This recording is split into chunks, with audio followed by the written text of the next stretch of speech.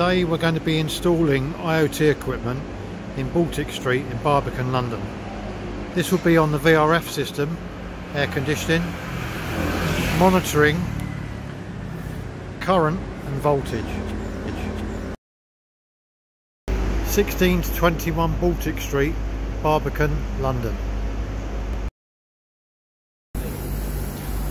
IoT equipment will be installed on a commercial VRF system on the roof at Baltic Street.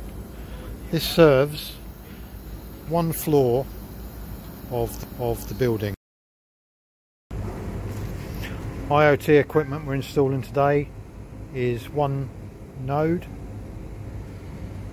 one gateway and 3 CT clamps.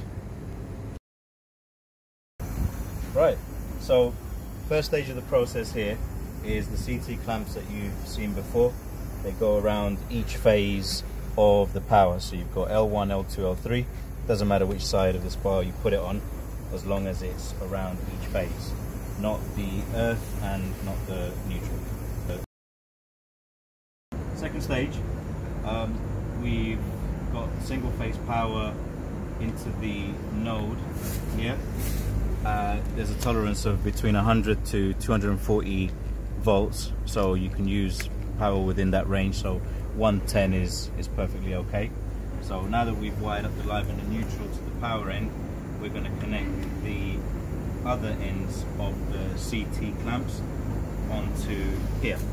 So the red being positive as always and the white being neutral will go into the top here like so. Now we're going to connect the wireless gateway to the single phase power supply we've got here. Once we plug this in to the single phase power here, and then we will connect it onto the gateway. It is as simple as that. Now this will communicate wirelessly to the node that we wired up previously, and that is it.